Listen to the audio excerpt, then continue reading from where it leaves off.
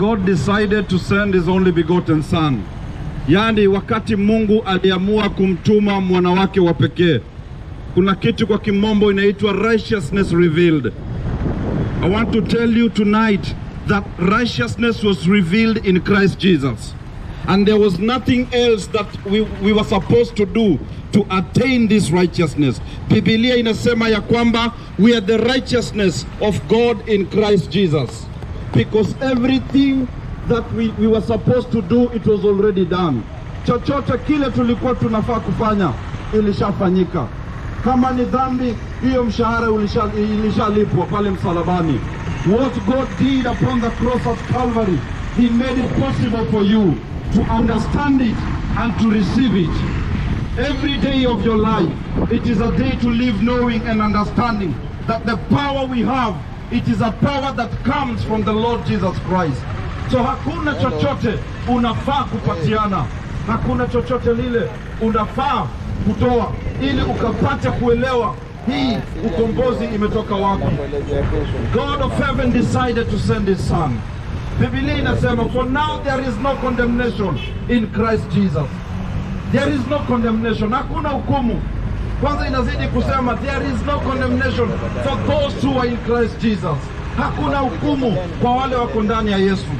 Inamaanisha ya kwamba kama wewe haujaokoka na hujapokea hii ukweli, basi wewe utahukumiwa. So siku ya leo tuko hapa kukuambia, if you trust and believe in your heart, then there is no condemnation. There is hope and there is a way for you to live again. Kuna mtu aliniuliza, kwani nyinyi hamna kazi ya kufanya ndio maana mnaenda streets kuhubiri? And this is what I told them. Sio kwa sababu tumekosa kazi. Kazi tuko nazo.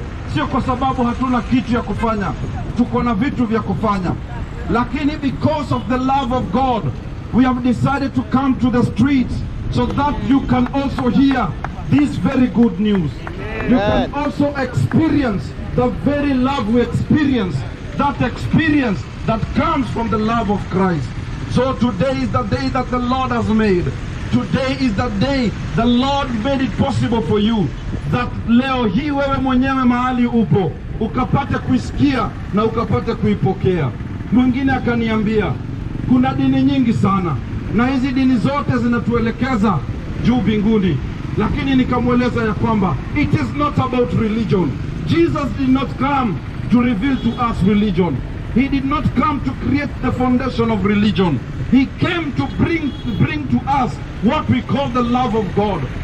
Sheria ilituhubiria ikatuambia, lazima kuna vitu ufanye, lazima kuna vitu utatoa. Lakini leo hii nakuambia, kupitia Yesu Kristo, hakuna lolote unafaa ufanye. Because everything was given to us freely. It was given to us freely. Iwe ni ukombozi uko nayo, ni wewe kuelewa na kuamini. Ni wewe kusoma na kupata hii neno na kupata kuielewa. Na ukishaielewa, then you receive it. Then you will be delivered. So Jesus came forth so that we can get that healing. So my brothers and my sisters, this very evening, I want to tell you that the love of God is immense. It is for you to come to that reality. Young people of Diani, nataka niwaeleze, it is up to you to come to that knowledge and get to understand this very truth we are trying to tell you. But Biblia inasema, for God so loved the world that he gave his only begotten son, that whosoever believes in him should not perish, but have everlasting life. So this moment I tell you once again, the love of God is in this place. It is for you to hear it, for you to feel it, for you to see it, for you to hear it, and for you to believe in it. And when you do so, then your life will be transformed. Your life will be changed. Biblia sio kitabu ya kuhubiri kuhusu biashara. Biblia sio kitabu ya kuhubiri kuhusu mambo ingine. Ni kuhubiri kitu kimoja, maisha ama ile uhai tuko nayo katika Yesu Kristo. So jioni ya leo nataka kuambia, that very life we have received, and it is in Christ Jesus. We are the righteousness of God in Christ Jesus. Mbarikiwe sana hadi wakati mwingine.